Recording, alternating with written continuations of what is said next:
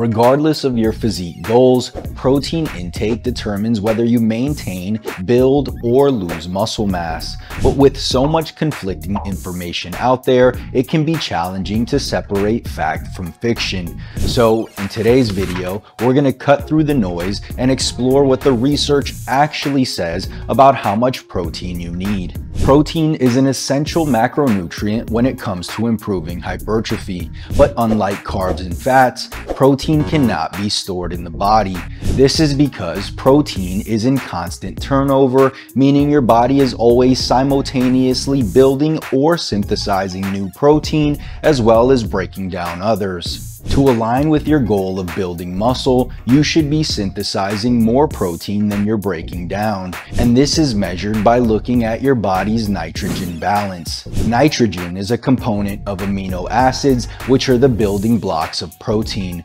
Thus, proteins are the only macronutrient that contain nitrogen as part of their core structure, and this is what experts use to track nitrogen balance, or the difference between nitrogen intake and nitrogen loss. Positive nitrogen balance indicates that your body has enough protein to maintain and build muscle mass, meaning you're in an anabolic state. Conversely, a negative nitrogen balance suggests that your body might start breaking down muscle tissue for energy and to support basic bodily functions, meaning you're in a state of catabolism. The question then becomes, how much protein do we need to consume in order to achieve a positive nitrogen balance? According to the World Health Organization, you only need about 0.36 grams of protein per pound of body weight daily.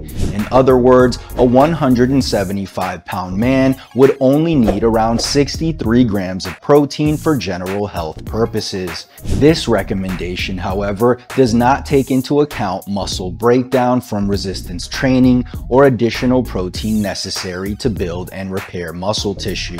So, how much protein should you consume if you want to maximize your muscle building capabilities? While 1 gram of protein per pound of body weight daily is a great general guideline, depending on your physique goals, this can either be too much or too little. If you're on a bulk, for example, consuming more calories than you're burning and aiming to maximize muscle growth, then research shows that a protein intake of 0.7 to 1 gram per pound of body weight will suffice. Anything more, and they saw no added benefit when it comes to increasing muscle mass. They did state, however, that older trainees may need to consume protein at the higher end of their recommendation, while beginners or younger individuals may be able to get away with staying at the lower end. The reason you need less protein during a bulk is because since you'll be consuming a surplus of calories, the additional fats and carbs make it less likely you'll need to break down muscle tissue for energy. Conversely, if you're in a calorie deficit or consuming less calories than you're expending with the goal of losing fat while maintaining muscle, the body might break down muscle to convert protein into energy.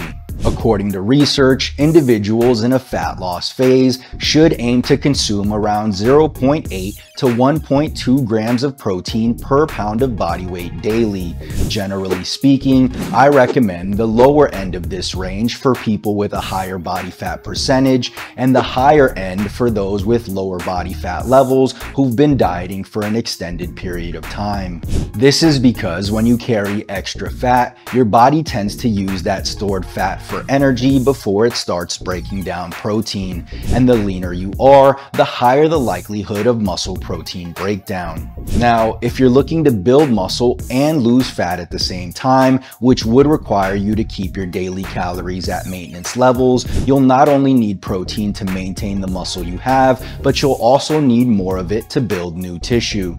In this case, I recommend a protein intake of around 1.2 grams per pound of body weight daily, since you'll be consuming more calories than you would during a fat loss phase, but also aiming to build new muscle. The higher protein intake is absolutely necessary. Now, with all of that out of the way, the most common and realistic goal for most trainees is to build as much muscle as possible while gaining minimal fat in the process. In that case, I recommend aiming for a small calorie surplus where you're eating slightly above maintenance, but also slightly below the typical bulking guidelines and consuming about 1 gram of protein per pound of body weight. The next question then becomes, how much protein should you consume per meal? One study published in the Journal of Physiological Reports showed that consuming 40 grams of whey protein stimulates greater muscle protein synthesis than 20 grams. Another 2016 study comparing beef intake found that consuming 70 grams of beef resulted in greater muscle protein synthesis compared to 35 grams. These findings suggest that meals with a higher protein intake may promote better muscle growth. And if you want to take it a step further, based on current evidence, spreading your daily protein intake up into 4 to 5 meals will maximize anabolism. So if you're consuming 200 grams of protein per day, break that up into 4 servings of 50 grams per meal to ensure you're maximizing your ability to build muscle. That said, what's most important is that you're meeting your daily protein needs, and that should always be the main focus. To recap, if you're bulking up and consuming more calories than you're burning, aim for 0.7 to 1 gram of protein per pound of body weight daily. If you're a bit older, aim for the higher end of that range. If you're in a calorie deficit, burning more calories than you're consuming, aim for 0.8 to 1.2 grams of protein per pound of body weight, staying on the lower end if you've got a lot of fat to lose, and on the higher end if you're a bit leaner and have been dieting for a while. If the goal is to build muscle and lose fat at the same time, and you're consuming just enough calories to maintain your weight, aim for 1.2 grams of protein per pound of body weight daily. And if you want to take it a step further, spread your protein intake up into 4 meals and aim to get about 40 grams of protein per meal. Did you find this video helpful? If so, click the like button below, as it'll truly help out the channel. And if you haven't already, make sure you subscribe for more videos, and don't forget to turn on post notifications so you don't miss the next one. Peace.